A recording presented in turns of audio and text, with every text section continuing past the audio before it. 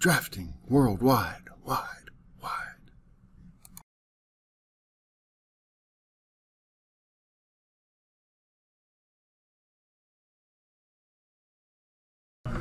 Welcome back to the Revit Garage project. In Revit, elevations are already set up from the very beginning, as we had talked about in the past. It's basically these symbols that define the elevations. So just to talk about those again very quickly, if I look at this symbol right here and I click on the little triangle part, this line shows up. So right now what this line represents is your field of view. So if I would pick this line up and move it here, it's really going to be a section that's cutting through the building, and I'm cutting through this door, and I won't be able to see any of this stuff back here.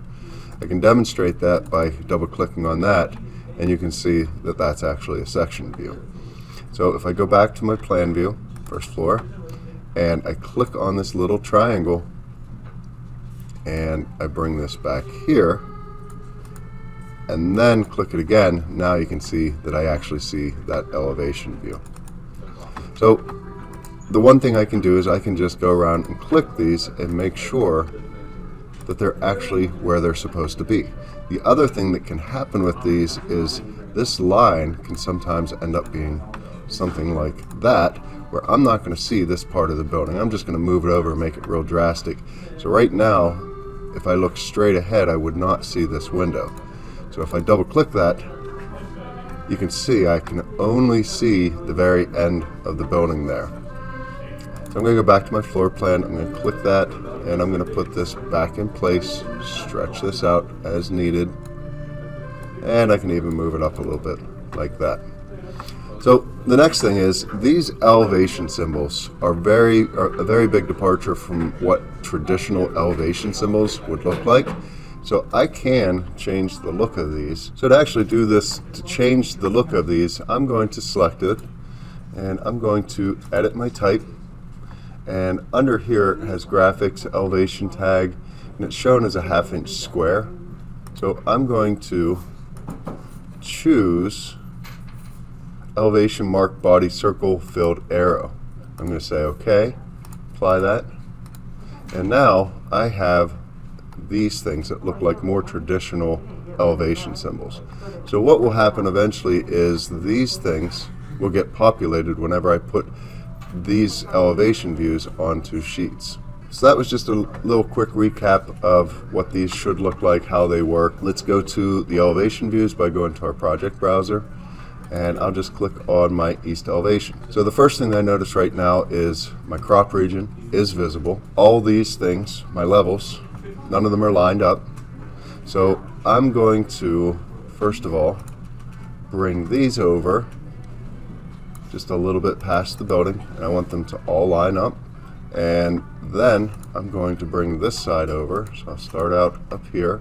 I'm going to select it, grab the little tiny dot, and I'll bring them in about right there. And I'll do the same with this one. They should snap into place. Sometimes it'll grab 4 of them, sometimes it won't.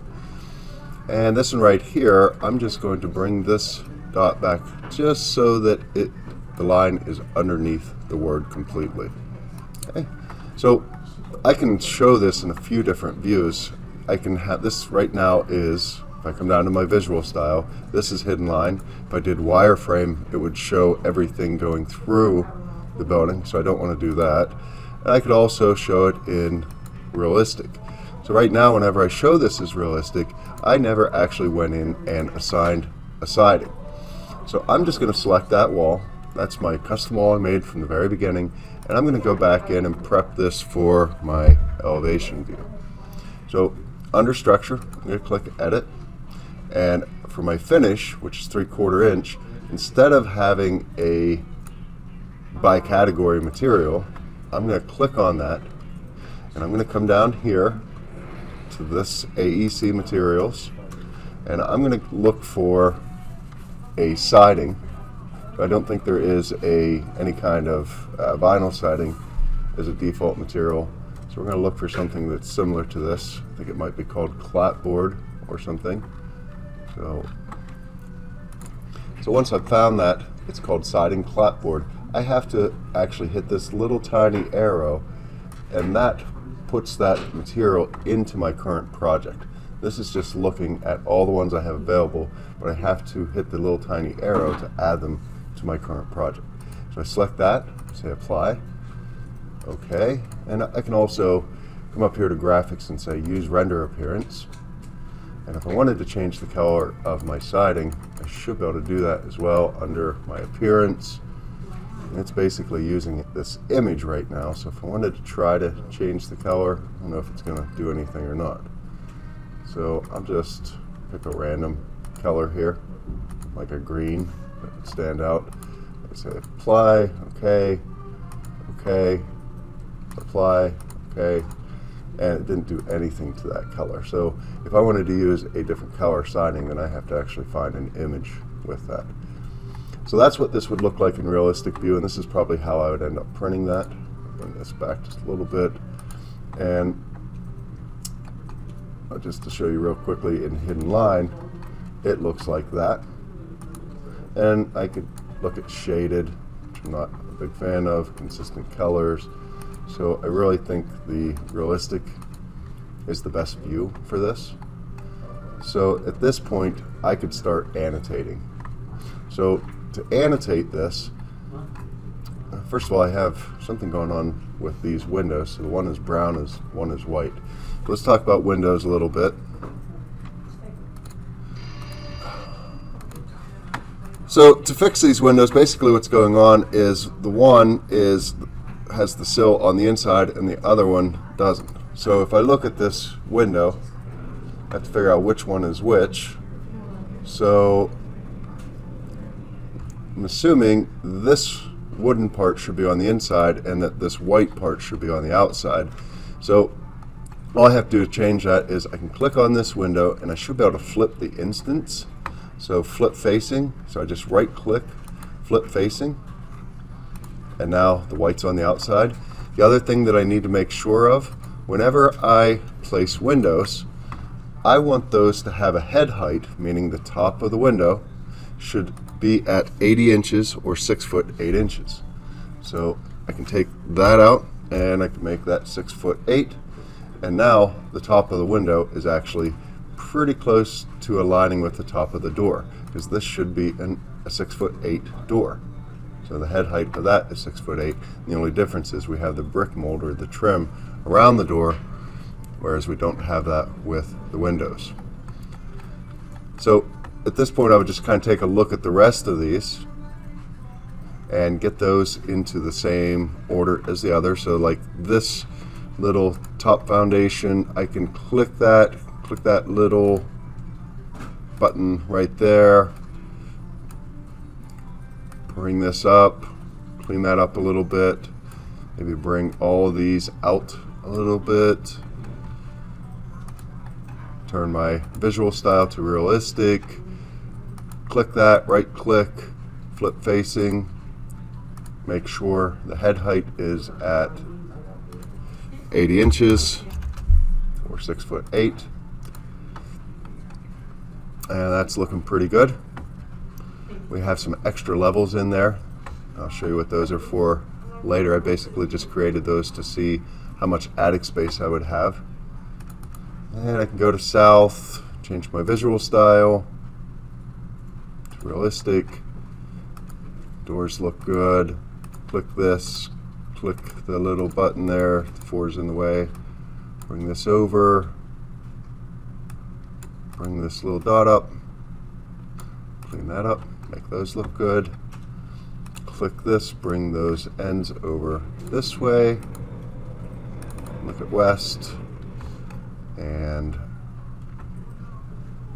looks like I have a different scale for, that's 1/8 inch, 1/8 inch, 1/8 inch, this one's 3/16, so I'm going to make these 3/16 to match.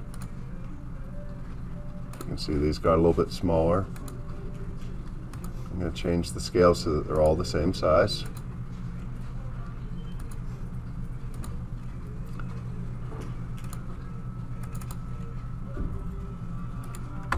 And I'll clean this up a little bit.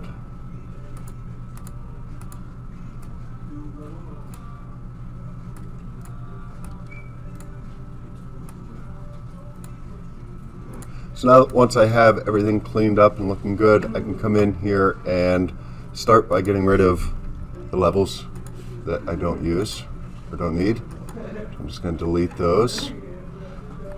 I have all the view settings correct, so I'm going to also turn my crop ridge invisible off.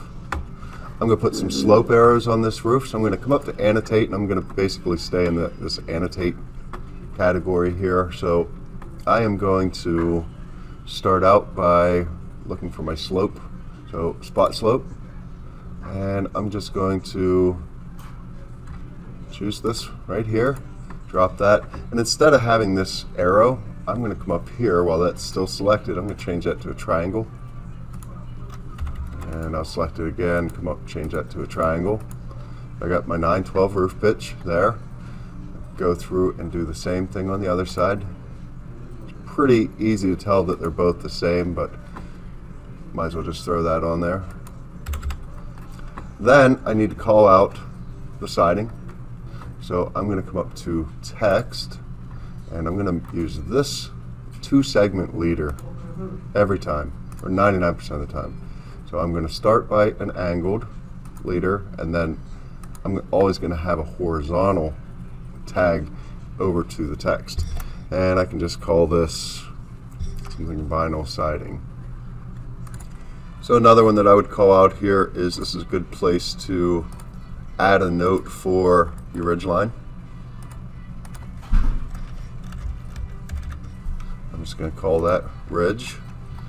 I could come down here and throw some details in on this, but I'm not going to, because I'm going to do that in our section view instead.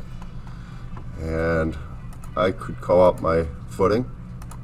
So I have an 8 by 16 concrete footing, and here I have 8-inch CMU foundation with parge, with, we'll say, 1/4 inch thick waterproof parge. And then I also need to call out my doors and windows. So instead of actually doing a note for those, what I'm going to do is I'm going to come up here to my annotate category, and I'm going to choose tag by category, and I'm going to drop these tags on here. And the problem with this is the numbering is all out of whack. So this probably means that I've put 20 different windows in here, and it's going by all the different ones that I put in.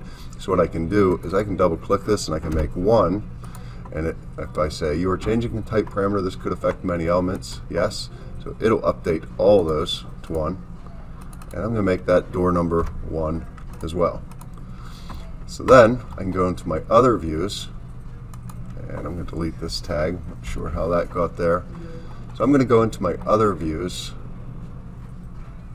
north, and I'm going to tag this window as well. I'll just drag the tag over there,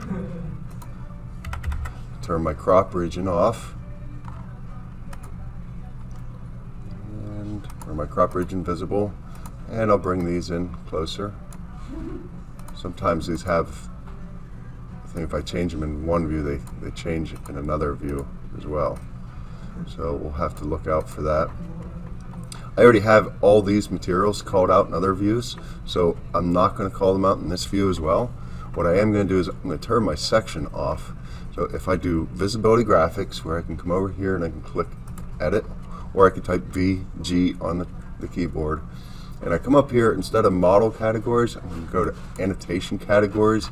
I'm going to scroll down here to sections, and I'm going to turn sections off, uncheck the box, say apply, okay, and it disappeared. Real quick, I'm going to just double check my head height, still good, and I can move on to the next one. Okay, I'm going to adjust. I'm in my south elevation now. I'm going to try moving these in, hope it doesn't move in the other ones. I'm going to turn my sections off, VG, annotation categories, sections off, apply OK. Got rid of that. The only thing I need to label are these two doors. So I'm going to tag by category, and I'm just going to put them right in there. And I can turn this leader off up here as well so that it doesn't actually have that leader. I'm just going to put it right there. Maybe undo that and select this once again. And I'm just going to move this up in this space a little bit. And again, tag by category and drop it on this door here. I'll move this back to where it was. So I have those two tagged. Everything else is looking good in this view. So I'm going to jump to my west view, turn my crop region off. These things look pretty good. I could probably bring them in a little bit like that. I could squeeze this over a little bit and then bring these in a little bit more. Clean that up. Have everything else called out. I will go ahead and put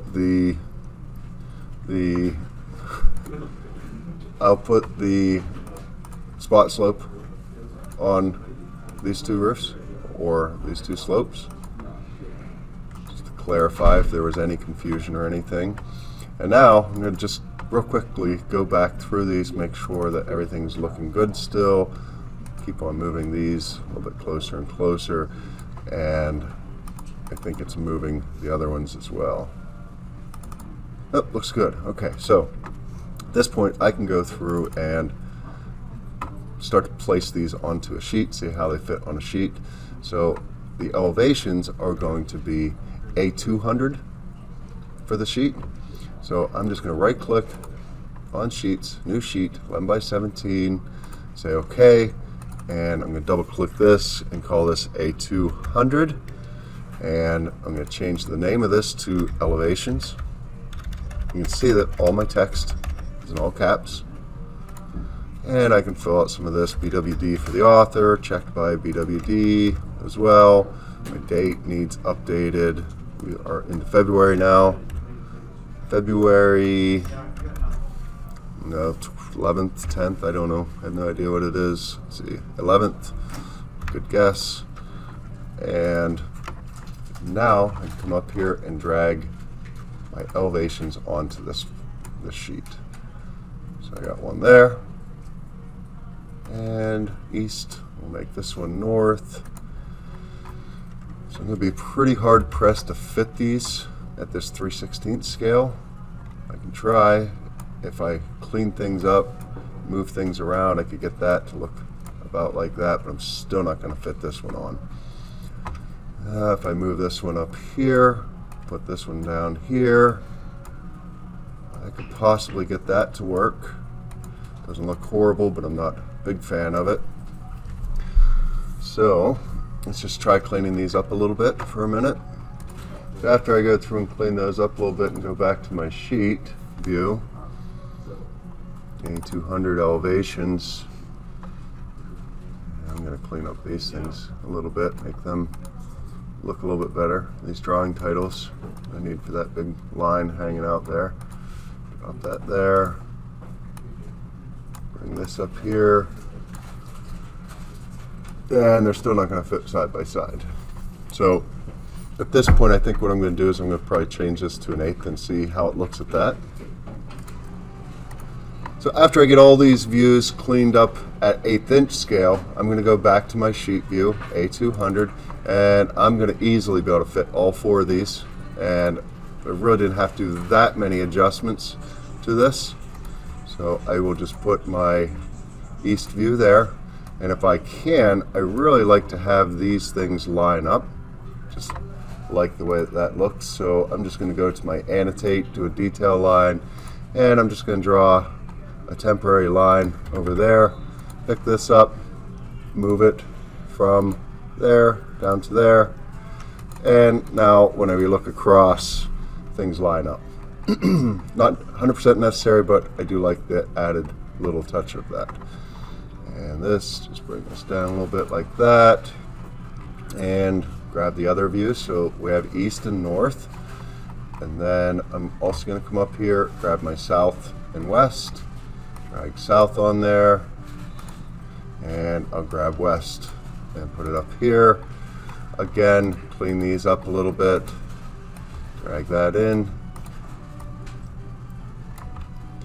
get this semi lined up with the one below it, and same there, and clean this up a little bit. And if I wanted to, I could come in here with my detail lines and I could draw some lines just to get things to line up. So it's harder to grab things. And I think I'm just going to leave that how it is. Everything lined up nice, neat. I could move it like that and then grab this, move it straight up, and bring this one. We'll do this one more time. Detail a line from one of these lines. Looks like they are lined up. Just pick this up, move it up there. Everything that's called out needs to be called, or everything that needs to be called out is called out, and I don't need to do that in all these different views, so these elevations should be good to go. One last thing that I wanted to show you is at the beginning of the video I said that the elevation symbols would be populated once these elevations were actually on a sheet. So if we go back to our first floor plan, you can see these are numbered as I put them in, 1, 2, 3, and 4, and they are on sheet A200. So just making note of that whenever I go back to my first floor plan, those correspond to these views. So I can, if I'm on the floor plan and I'm looking at this drawing and I say, hey, I'd really like to see what this side of the building looks like, then I know that I need to go to sheet A200 and look at drawing number 2. So if I go to sheet A200 and look at drawing number 2, that is that north elevation. Just a nice feature, and that's a basic way of coordinating the drawings.